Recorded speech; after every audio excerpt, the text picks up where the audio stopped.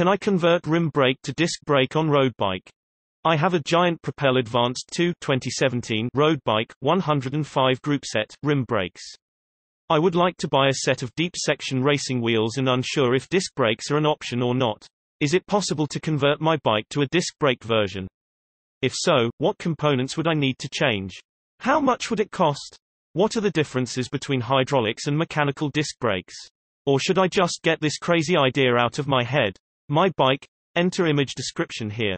To do this properly, you need to replace all these parts: a new frame with disc caliper mounts, a new fork with disc caliper mounts, all the brake system parts, being calipers and rotors, hose etc., new wheel hubs front and rear with disc rotor mounts, longer replacement spokes for your front wheel to rebuild it with a cross-lacing pattern. It is possible you can use your existing drifters if you choose a cable-actuated disc brake caliper.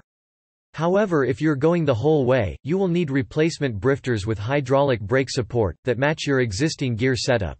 This leaves only these items that could be moved from your existing bike to the new setup: pedals, cranks, chain, cassette, seat post and saddle, stem, bars, bar tape, bottle cages and ancillaries. Basically all the cheaper parts of a bike. To summarize, you end up with one nice complete bike and 80% of another bike, and it works out as quite expensive. Instead, stay with what you have, or buy the bike you want complete and end up with a spare bike for commuting or similar. Or you can clean and sell your current bike and put the proceeds toward the new bike.